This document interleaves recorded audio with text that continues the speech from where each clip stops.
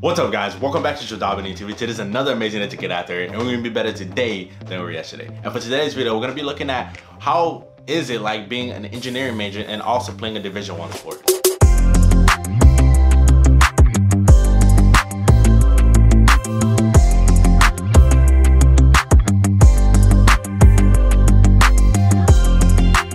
So if you're watching this video, you're probably wondering, is maybe doing engineering really hard? Is it really hard to manage my classes? Well, the easiest way to tell you, like, engineering is hard.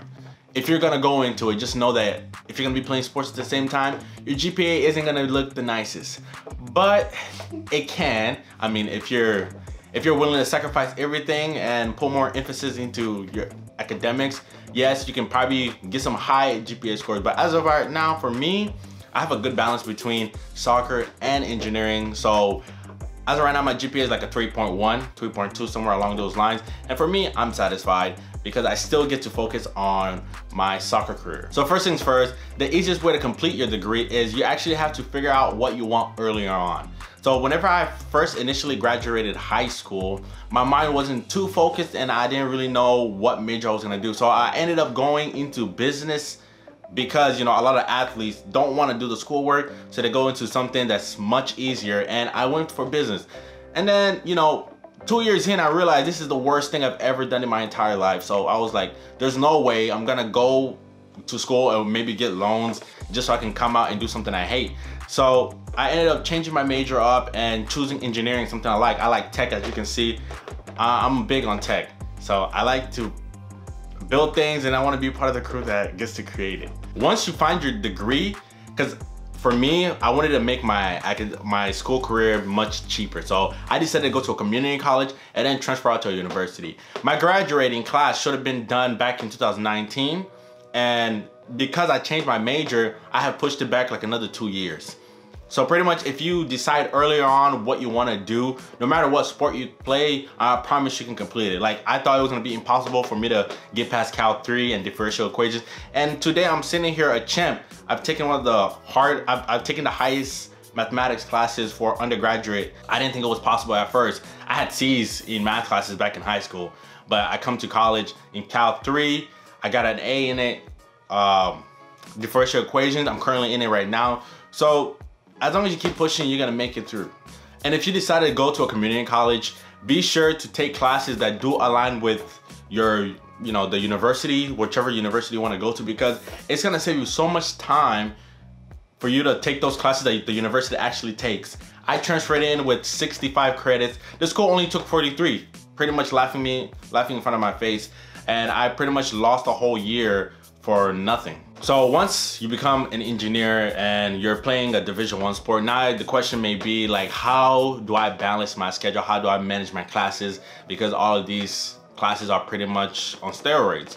So the best way I would say is, if you don't have any types of planners, go ahead and get one. And for me, at the beginning of the year, I like to open up my planner and fill in all the test dates for the whole semester. Any dates your teacher will give you, any important dates, just fill it out. Sometimes you forget, but whenever you come to a new week, you just open up your planner, you're gonna see, okay, this is what I have, and oh, this assignment is gonna be due that day, and maybe you can get ahead and start on it ahead of time.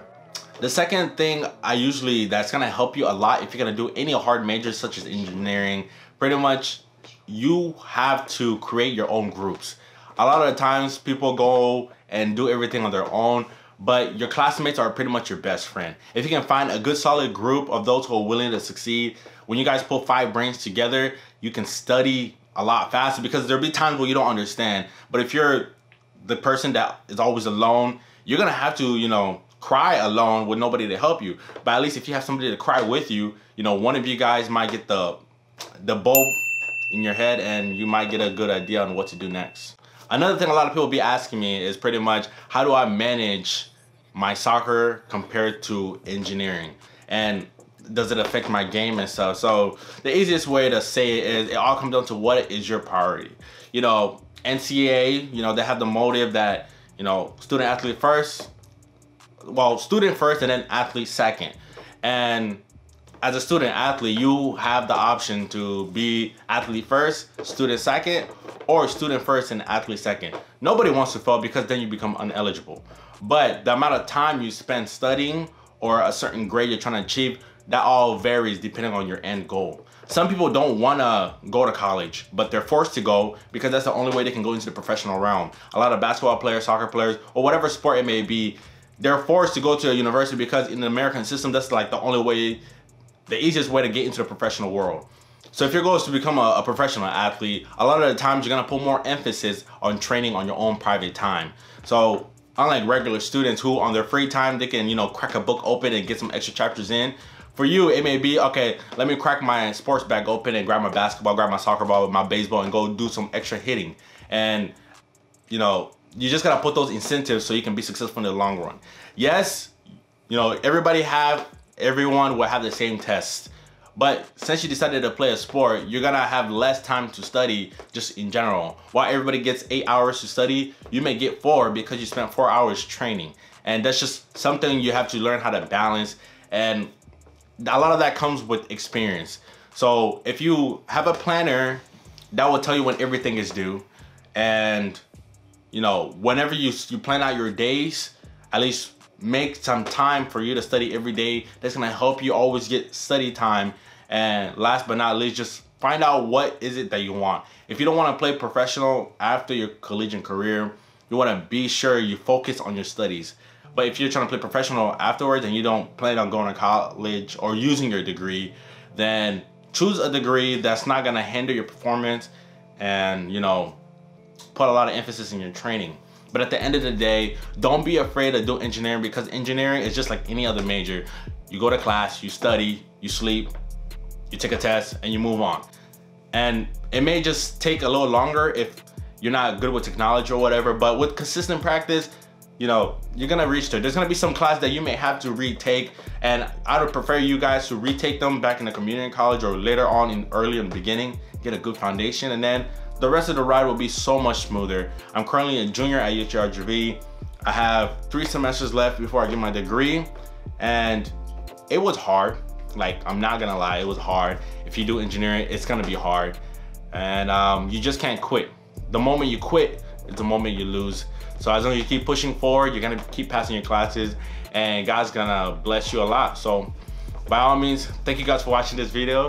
If you guys enjoyed it, be sure to hit the like button and, you know, leave something in the comment section below. And question of the day is, what major are you trying to do whenever you transfer out? Just let us know in the comment section below, and I'll see you guys in the next video. JodabeniTV is out.